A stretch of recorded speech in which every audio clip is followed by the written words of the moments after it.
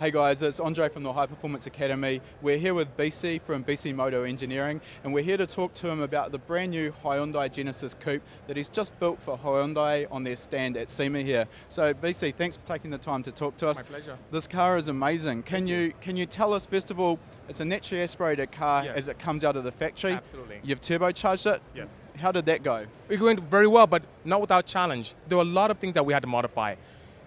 First time we get an engine, we have to really obtain data to determine the potential of the vehicle or potential of the engine. First thing you want to do, of course, is flow the head and study the valve train as well. Hyundai did a very good job with the crate engine to create some technology that allowed us to have a very strong foundation, like six bolt mains and direct actuation of the valve train with buckets via the camshafts. And the buckets are not hydraulic, but solid buckets, which is very nice. But simple things like lightweight valve springs, a 20 PSI or 20-pound spring pressure at the seat was ideal for natural aspiration, but once you add boost, where now the valve spring has the additional need to overcome the resistance of the valves, the resistance of the weight of the valve train, and now added pressure, we had to upgrade that. So that's one of the first things we had to do. Cam control, also extremely important. Posed a little bit of a challenge, but what's really interesting is the gasoline direct injection. The GDI system was one that comes factory with the engine. I didn't have the time to be able to decode the ECU and try and find a very creative means of controlling the GDI, so I had to eliminate that and go to port injection.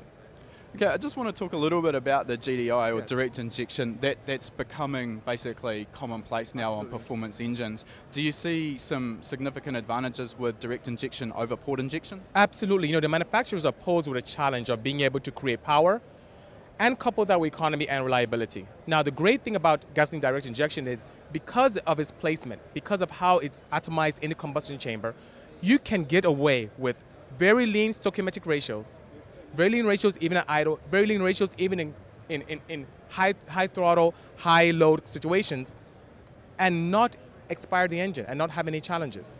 The only caveat is that you end up experiencing high fuel pressures anywhere from 800 to 1200 PSI. So from a tuning perspective, that's very interesting. And the pumps that are used also are pulse width modulated. So if you think about pulse width modulation that you have to deal with something as simple as a boost control solenoid, you now have to deal with that with pumps. And it's not an easy protocol to, I would say, break down or reverse engineer. It takes time. Would you say this is one of the reasons, the complexities of that system is one of the reasons we still aren't seeing a lot of aftermarket ECUs with GDI support? I agree. However, it's something that has to happen. With companies like ours and other companies out there and other major manufacturers of engine management systems, you start to see some interest and some tinkering around with that. So it's a matter of time. But one good thing is it will separate the men from the boys when it comes to tuning. So for tuning solutions, those who are not comfortable with GDI probably will never touch it. But those who are always on the forefront of tuning technology would embrace it like we are and will continue to make greater strides and be able to take full advantage of those systems and the advantages they recommend or they provide. Sure, agreed. Okay, so let's get back to the engine. So you had some work to do there. Yes. You've changed the pistons and basically built the engine. Absolutely. How much boost are you pushing through this engine now? 27 PSI. Wow, that's some serious boost. It's okay. It's actually not so bad because we've done some crazier things, but because of the head flow and the dynamics of the engine, above and beyond it being a very strong foundation, that is the boost I required with the airflow of the turbos I had to generate the power. Okay, so let's talk about those turbochargers. You've gone with a twin turbo setup. Can you tell us what turbos are fitted? Sure. They are known as the BTX 6162.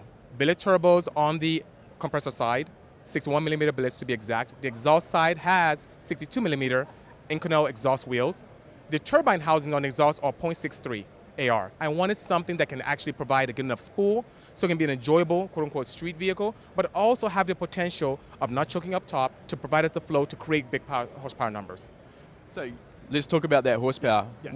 What's it producing on the 27 PSI? You know, I'm very excited to share with you that it made to the wheels 859 horsepower, which yields with about a 19% drivetrain loss of 1022. So I'm very excited about that. And there's more to come. That's just the tip of the iceberg. That's a seriously powerful rear-wheel drive coupe. Thank you. Thank you very much. Now, with that much power, let's talk about the drivetrain. Is it a challenge to hold that together, or is the Genesis gearbox and differential strong enough from the factory? That's an excellent question. On the dynamometer, the gearbox and drivetrain assembly did extremely well. The drive shaft, even from very simple evaluation from factory, seemed very weak. We did upgrade it with a carbon fiber unit from Drive Shaft Shop. So the drive shaft itself, up to par. Rear end, even though it has a limited slip differential, and the gearbox, I am still evaluating. So I have some more data after the SEMA show. We're going to go to the track, beat up a little bit more.